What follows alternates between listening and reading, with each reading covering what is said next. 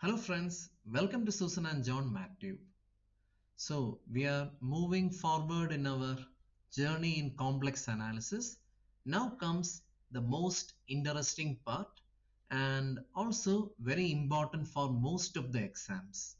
That is the application of Cauchy-Riemann equation. And from now on, you are going to enjoy the videos because we are going to do numericals. Till now it was like theory, but now we'll be able to do the problems. So in this video, we will learn how to deal with Cartesian formula of the Cauchy-Riemann equation. So let's start. So in the last video, we learned the proof of the necessary condition. Let me make it very clear. Necessary condition means one-sided condition. That means if a function is analytic, then 100% sure this will happen. We proved it. But do you remember the actual definition was differentiable at each and every point? And that is literally impossible for us to do. Come on. In real valued function, all we need is the left derivative and the right derivative. That itself might take pages and pages, but in complex, it is impossible to try this. Maybe in some examples we can try, but practically it's not possible for each and every problem. So this Cauchy-Riemann equation makes things like really simple. But wait a minute. It is not a sufficient condition. That means if I prove this, I can never guarantee the function is analytic. Maybe in your exam, your professor might ask a question like that. He might ask you to prove that a particular function is satisfying the CR equation, but still it is not analytic. Okay, so here comes the sufficient condition. So look at this. If you want to prove that a function is analytic by not using the definition, then you have to prove 1, 2 and 3. By the way, we are not going to prove the functions are continuous, because in your high school you might have learned polynomials are continuous. You might have seen the graph of polynomials. Similarly, sine function, cosine function, the exponential function, the logarithmic function in its domain are all continuous. So normally we don't prove this, but still we make an inspection. Okay, let's do one problem and understand. So the question goes like this. Prove that the function f of z equal to z square is analytic. Also find its derivative. Okay, so please note down the question. Prove that this function is analytic. Also find its derivative. The method is so easy.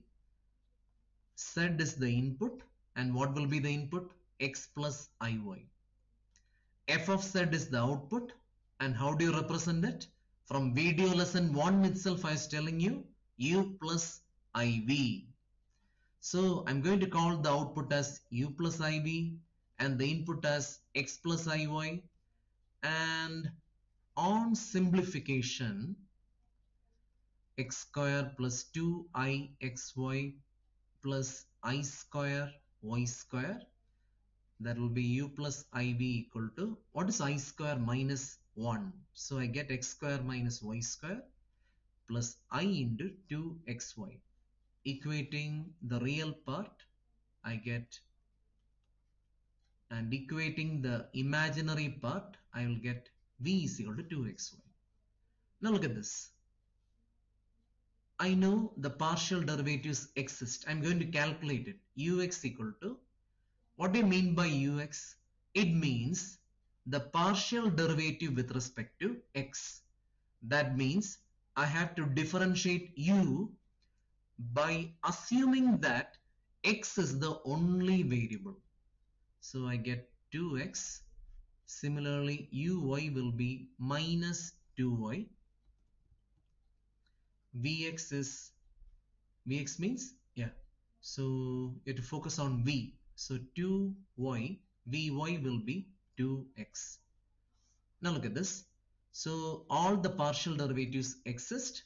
Now can you see all the partial derivatives are polynomials? And in your high school you learned polynomial functions are continuous. So I know the derivatives are continuous. Can you see ux and vy are the same and uy is equal to minus vx. That's it. Now we know this function is analytic. Come on, an impossible thing. Do you think you can calculate all the possible derivatives with the limit? No. But with this method, we are able to understand this is continuously differentiable. It is differentiable everywhere. Now, if you want the derivative, I have a shortcut. I can write the derivative like just like the real valued function. Because all the formulae are similar. That's good news. That's good news.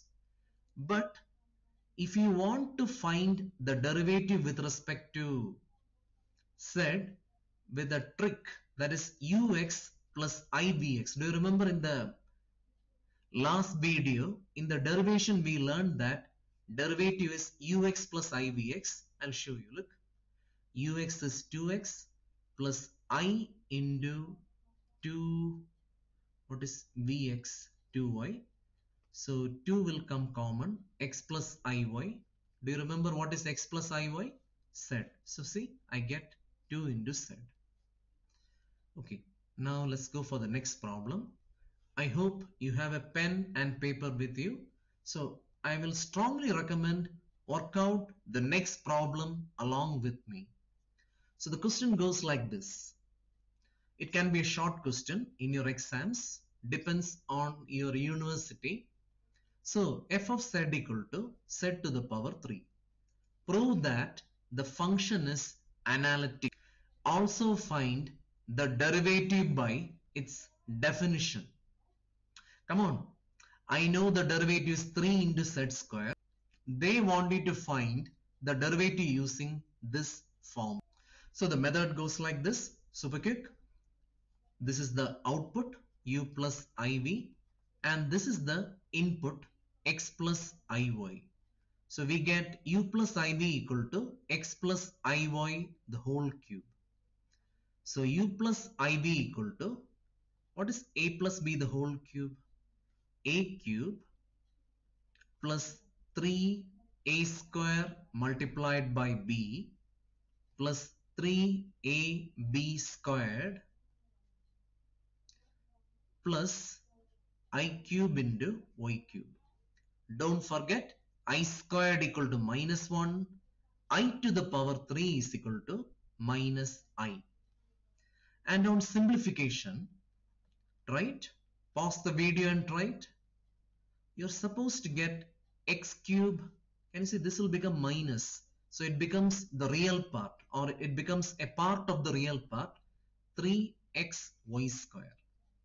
And this I cube will become minus I, and on simplification I get 3x square y minus y cube. Immediately I'll get u is equal to x cube minus 3xy square and v is equal to 3x square y minus y cube.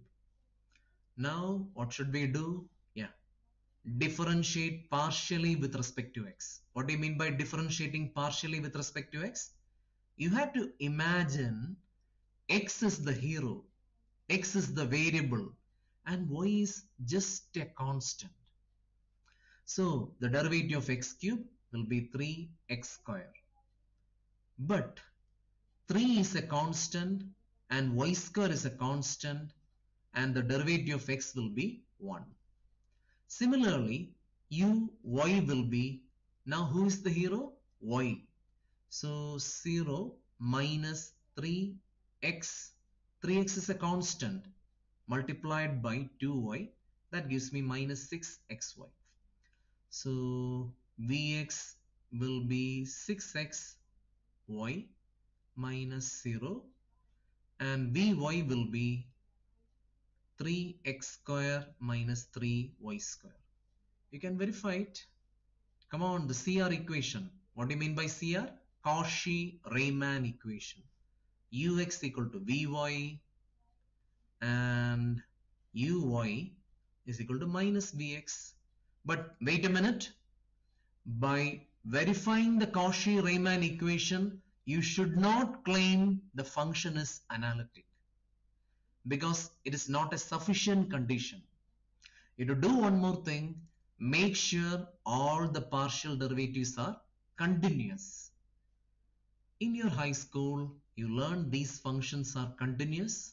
So obviously, this function, that is, what was the original function? F of z equal to z cube is analytic. Now wait a minute, I'm going to teach you one trick. Before that, if you ever feel SJMATHTUBE videos have saved you in your exam, do support us. Okay, let's continue. So the next thing we have to find is the derivative, but not directly. I know the derivative is 3z square, but they ask find the derivative using the definition. So I'm going to write ux plus ivx. So f dash of z equal to ux is 3x square minus 3y square plus I into vx is 6xy. Now look at this. In the last problem, things were very easy. We took 2 common and we got x plus iy. Here it is not that easy. So what we do is, there is a trick called the Milne-Thomson method. And with the help of Milne-Thomson method, within seconds we can find the derivative in terms of z. All you have to do is, you have to replace every x with z and y with 0. That is 3x square will become 3z square and this will vanish. This will become 6z into 0. See the derivative. Okay, now let's do another problem. This is a little bit more important, but before we start, you learned something from your complex numbers. Sine I theta will be I sine theta.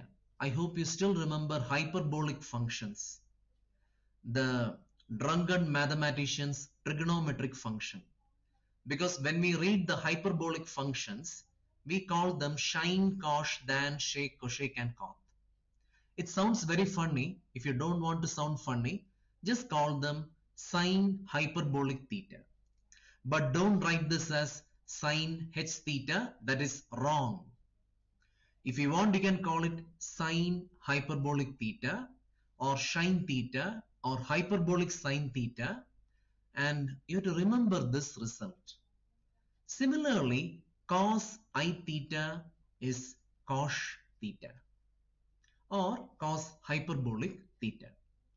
Okay, so the next question. Copy the question. Prove that the function f of z equal to sine z is analytic. Hence, find the derivative. Whenever they say hence, find the derivative, don't write the answer directly.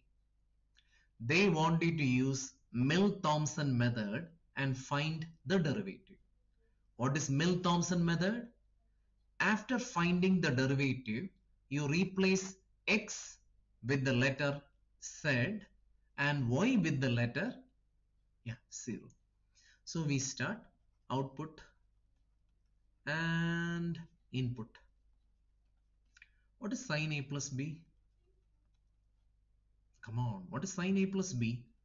Sine a cos b plus cos a sine b. So u plus iv equal to, what is cos I theta? Okay, great. So sine x cos y. Once more, if you don't want to sound funny, just call it cos hyperbolic y plus, what is this sine iy? I shine y. So we end up like I cos x shine y. I kept the I over here. That's it. We got u equal to sin x multiplied by cos y, which is continuous, but we don't care about the function. Let's look at the derivative. What do you mean by ux? The partial derivative with respect to x. That means you're going to treat x as a hero and y as a constant. How do you differentiate a constant multiplied by sin x? You keep the constant and differentiate the function. So we keep the constant and the derivative of the function will be cos x cos y. Similarly, uy. What do you mean by uy? Now you have to differentiate the same function by treating y as a variable. So here we go. This sin x is a constant and the derivative of cos is sine. Trigonometric functions are continuous, so the partial derivatives are continuous. Wait a minute, we have to find Vx and Vy. So V is equal to cos x sine y. So Vx is equal to minus sin x sine y, and Vy is equal to, what is the derivative of sine y? Cos y.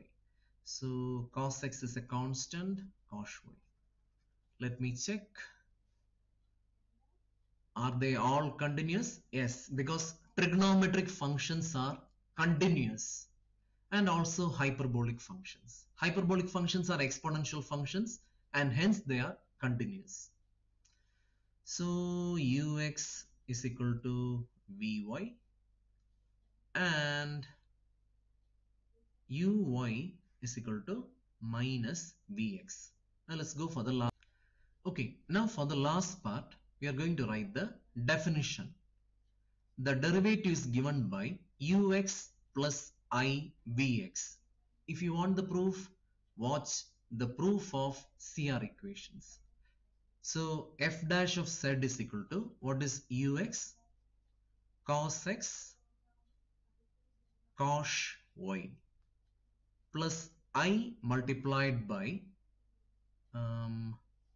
minus sin x sine y. Wait a minute, let me explain something. The definition of sine x gives you e power x minus e power minus x divided by 2. So if I want to know the value of sine 0, all I have to do is I have to replace every x with 0. What is e power 0? 1. So 1 minus 1 gives me 0. Similarly, cos x or cos hyperbolic x is given by e power x plus e power minus x divided by 2. So cos 0 will be 1 plus 1 by 2, that will be equal to 1. Now we are going to apply the trick. What's the name of the trick? Milne-Thomson method. So I'm going to write the derivative in terms of z using Milne-Thomson method, that is cos z. What is cos 0? I should replace x with z and y with 0. So cos 0, that is 1 plus I multiplied by minus sin z and sine 0, that is 0. So I will end up with as expected, because I told you the formulae for derivatives in real valued function and complex valued function somehow came the same. So the derivative is cos z. You can contact us. So I'll be back with more videos like this. So till then, my